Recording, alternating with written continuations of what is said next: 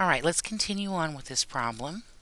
Now, with this next one, it says they want us to do the negative f of x. Now remember, negative is just another way of saying the opposite of. So if you think about it, they're wanting us to find what would be the opposite of f of x.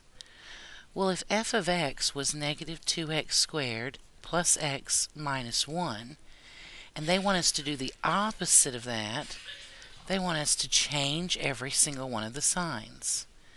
So that would be 2x squared minus x plus 1.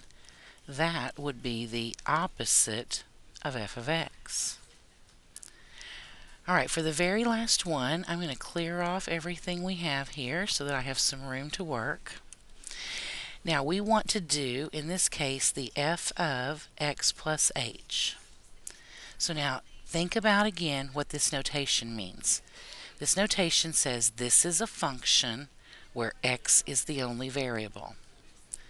Okay, well, now this new notation says we want us to look at this function, but instead of x, what do we have in here? X plus h. Alright, so this is what's different from here to here. Okay, let's look at our equation then. The negative 2, and then we do the variable squared plus the variable minus 1. But instead of using x, this time they want us to use x plus h.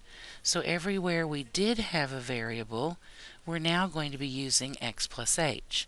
I hope that doing this in color made it a little bit easier to see what's going on.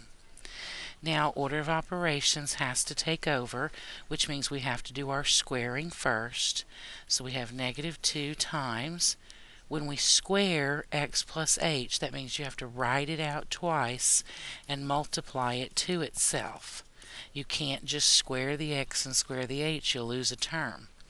So this would be x squared plus 2xh's plus h squared. And then we have plus x plus h minus 1.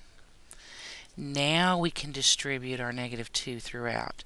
So that would be negative 2x squared minus 4xh minus 2h squared plus x plus h minus 1.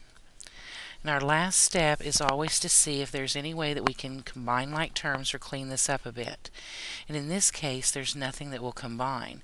So our f of x plus h is just this entire thing.